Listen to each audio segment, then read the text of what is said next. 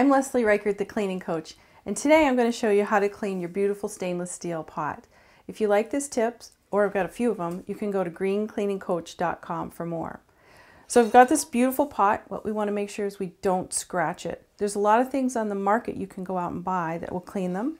We've got soft creams that are out there for stainless steel. They have powders specially made for stainless steel, and we even have old-fashioned cleaners like Bon Ami. I try to stay away from anything that's really toxic because all those different chemicals can get down into the pot itself and it'll leach out into your food the next time you use it. There's some other options you can use that you probably have at home. Baking soda is a great powder.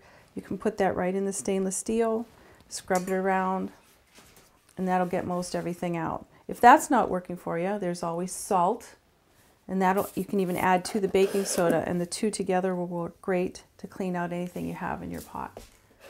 There's some other things you can try too. I have these scrapers that are soft, so they're not going to scratch your stainless steel if you have something that's not coming off, that's got burnt on. And if you don't have a scraper, there's always the credit card. It's always handy. It's every woman's dream, right? Have your credit card handy. So you might take that and just use that on something that's not coming off. A couple other things you can try as well.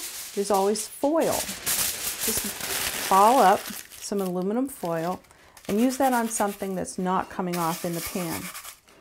And always Coca-Cola. Have you ever tried that in a pan? It's actually really great. Just put a layer of the Coca-Cola in the bottom of the pan and leave it sit for a couple hours. And really whatever's stuck on the bottom of the pan will come right off. So I've got you lots of different options. There's one other one you can always try too. This is my personal green scrub from my book, The Joy of Green Cleaning. And this has 3 simple ingredients in it. If you go to my website, greencleaningcoach.com, I will send you the recipe and a video on how to use it and how to mix it up.